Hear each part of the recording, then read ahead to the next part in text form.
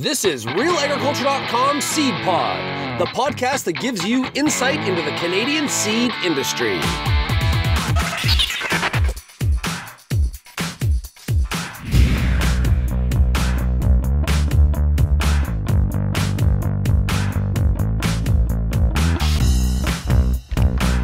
Welcome to another episode of the Seedpod, brought to you by BioVision Seed Labs. BioVision, let's grow together. Okay, today we are joined by Canadian Seed Trade Association President, Brent Derkatch. Brent, how's it going today? Excellent, Shaun. Thanks for having me. Hey, great. And also Operations Manager for Canterra Seeds. Yes, correct. Director of Operations and Business Development with Canterra Seeds based out of Winnipeg.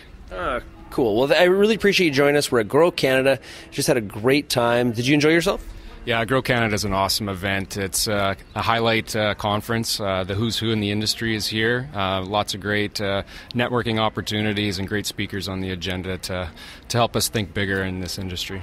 It's kind of neat to see, you don't go to a lot of ag conferences where, we're in Ottawa and you're walking around, and at the reception you got MPs walking around, you have some other bureaucrats walking around. It's really kind of it's an interesting way for the industry to talk and integrate with some of the political figures. But we're going to talk about seed and what's going on right now in the seed industry from the CSTA's perspective. What are some of the key things that you're really focused on in your year as the president? Well, lots of exciting things, as you mentioned. One of the bigger ones is a project called Seed Synergy, which is a group of 6 seed-related associations working together on a project to increase the level of collaboration, try to create a more unified voice, whether it's for regulators or whoever the audience needs to be for our industry, and kind of bringing everybody closer together.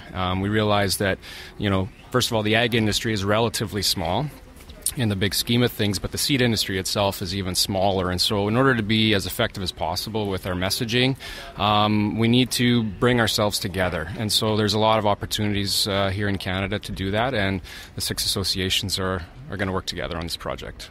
When you think about it, you think about the relatively small size of the Canadian seed industry, especially when you compare it to, say, like the American seed trade industry, which in ASTA is also going on this week.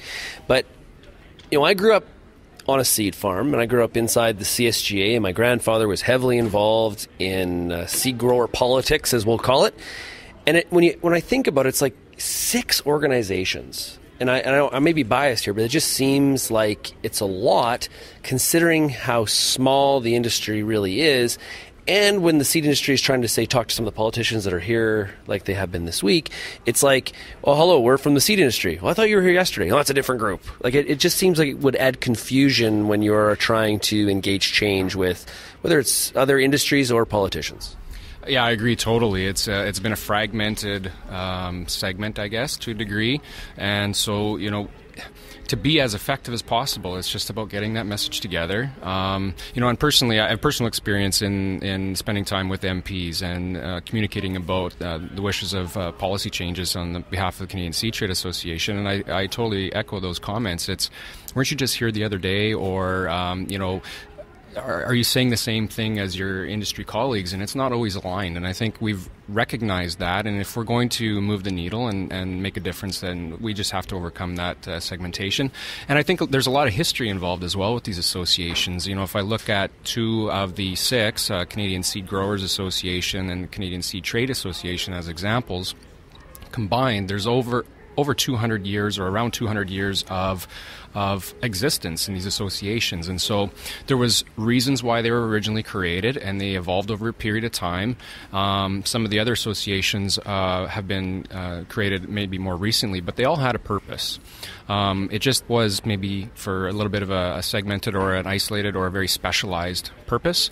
But times change. Things need to be modernized. We need to think maybe a little bit differently about creating some degree of level of efficiency in our system. And so now we have to take a step back and see what roles each of these associations do and how we can potentially bring things maybe a little bit tighter together. Well, as we're talking about the organizations, the number of organizations potentially getting smaller or changing or redefining themselves, some of your members are also doing the same. And a lot of our audience is farmers or seed growers, and they're looking at some of the consolidation that's potentially going to happen in our industry. How does that impact the seed industry as well? Well, there would be the obvious financial impact, whether if you have a member-based association that has a certain membership fee. So if you have less players, you have less members and potentially less revenue opportunities from those membership dues.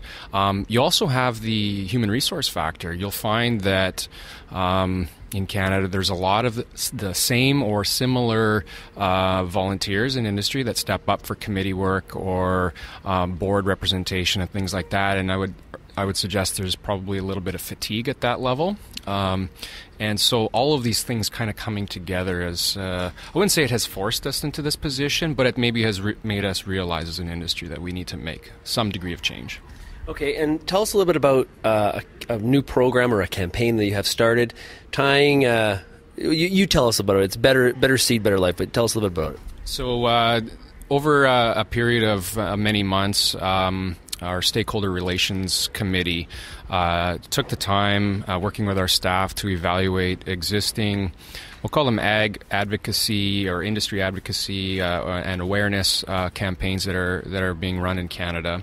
And there's lots of really, really good ones that are out there. And we came to a point of needing to decide, what role was the CSTA going to play in helping build awareness for the seed industry in Canada in a more aggressive way. I don't know if that's the right word, aggressive, but it would just to be maybe a little bit more proactive and get our message out.